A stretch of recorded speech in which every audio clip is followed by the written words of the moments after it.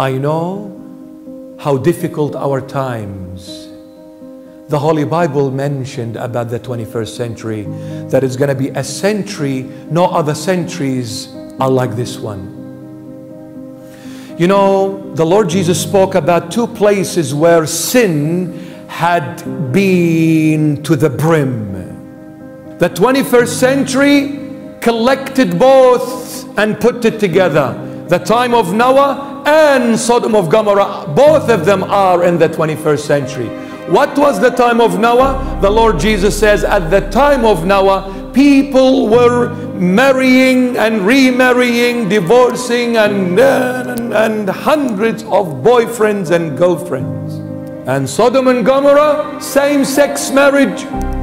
Both of them are happening in our time. People are swapping partners as if they are buying veggies. And boy with a boy and a girl with a girl, it's the norm of the 21st century. And how dare you say otherwise? Temptations are surrounding us from left, right, and center. But God is ever present. Yesterday He is, today He is, and forever He is. He is the ever-present God. He is with us every moment, every second, every minute, every hour, every day, every year, throughout our life's journey on earth. Invoke the Holy Spirit.